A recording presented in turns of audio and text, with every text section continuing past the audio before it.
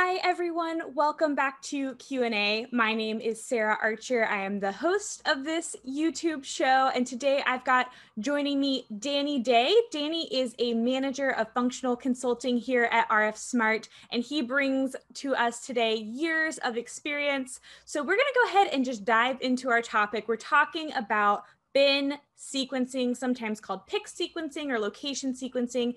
Danny, what is bin sequencing? Yeah, Sarah. Okay, so bin sequencing, it gives our customers 100% control over how the travel path that they want their users to travel when picking orders in their operation. It will dictate the manner in which the user is traveling through the building. It is configurable, so they don't have to rework all the sequencing every time they want to make a change in the warehouse. So it's introducing a lot of flexibility to our customers. So, Danny, it sounds like bin sequencing allows you to have flexibility in your operations. What are some other reasons that we recommend using bin sequencing? Wow. Well, Sarah, I would use bin sequencing. We recommend that if you have acquired RF Smart and you already have your warehouse bin labeling in place, right? What bin sequencing is going to allow you to do is to leverage your infrastructure that's already built. You won't have to relabel your warehouse. You'll simply just assign a numeric value to all the bins in your building, and that will dictate the travel path that your user will follow, and will be directed by the WMS to travel through their building. Danny, I know that it's common in warehouses to use alphanumeric sequencing or alphanumeric sorting to accomplish this pick path.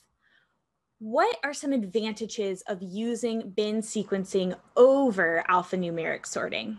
Well, Sarah, the benefit of bin sequencing versus alphanumeric sorting is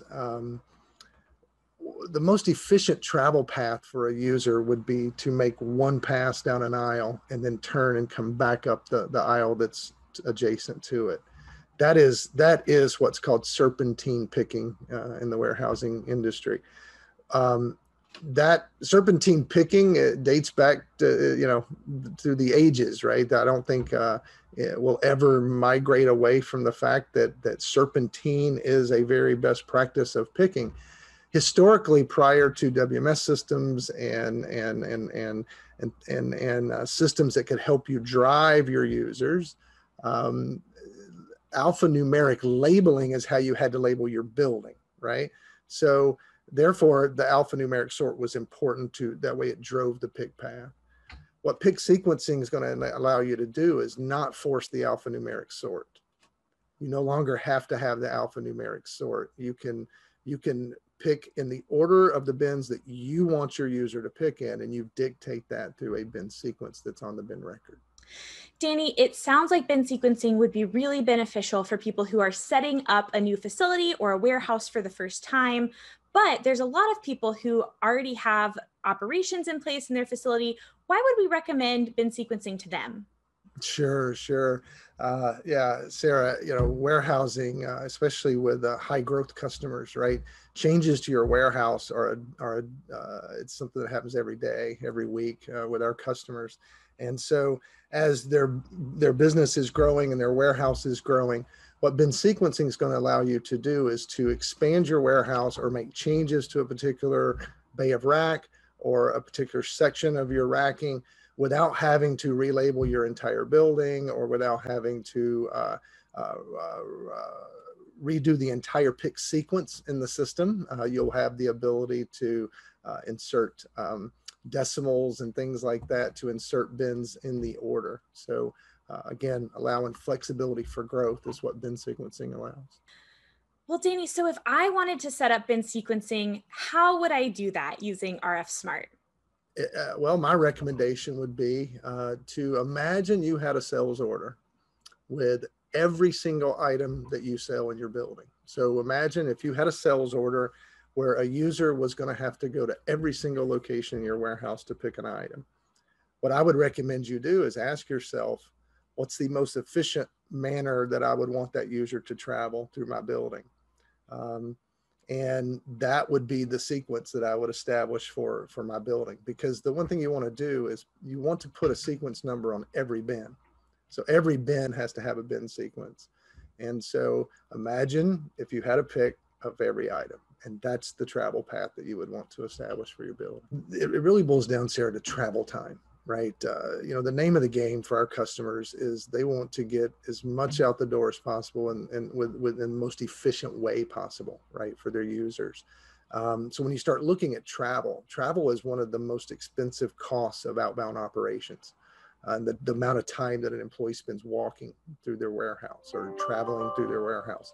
So if you can imagine a grocery store, right, and you're traveling down the grocery store aisle, most people pick from both sides, right, as they're traveling, and they'll make one pass down that aisle, picking from both sides. And then when they get to the end of the aisle, they turn and come up the other side, right?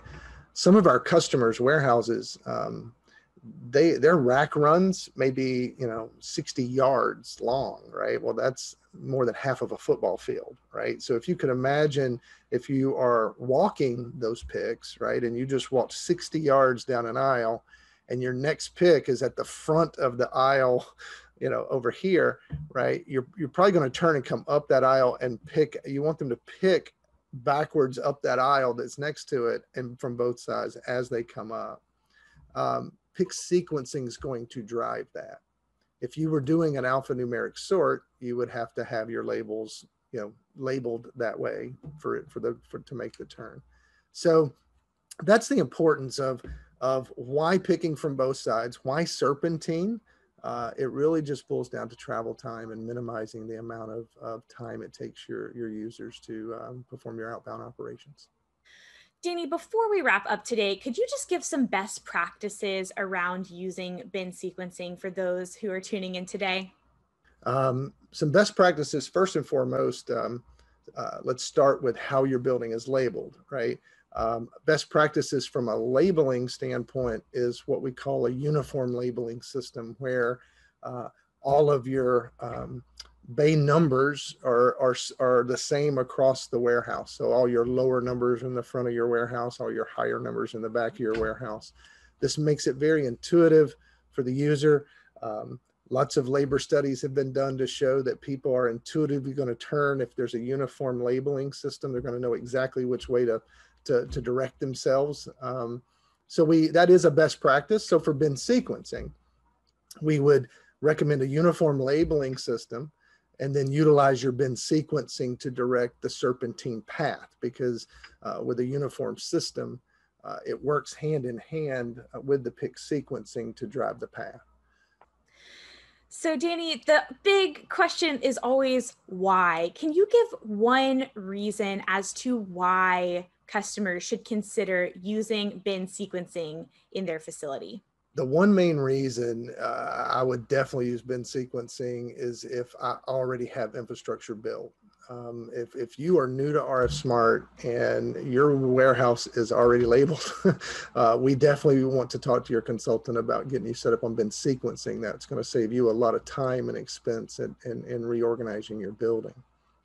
If you are new to bins and new to using bin locations and things like that, I would say that bin sequencing is important because you are probably going to grow, and you're probably going to make changes to that initial design that you have.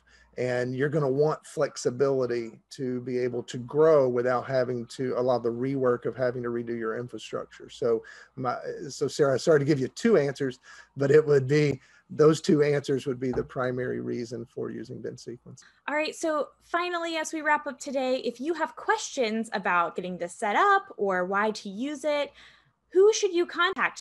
Reach out to your RF Smart warehouse consultant or our customer success team, and we'll be happy to guide you through the process of implementing pick sequencing. All right. Well, Danny, thank you so much for speaking with us today. For those of you listening, I'm going to leave that contact information as well as some other resources about bin sequencing and efficient picking down below so that you've got those. Thanks again for tuning in. Thanks again to Danny, and we will see you again real soon.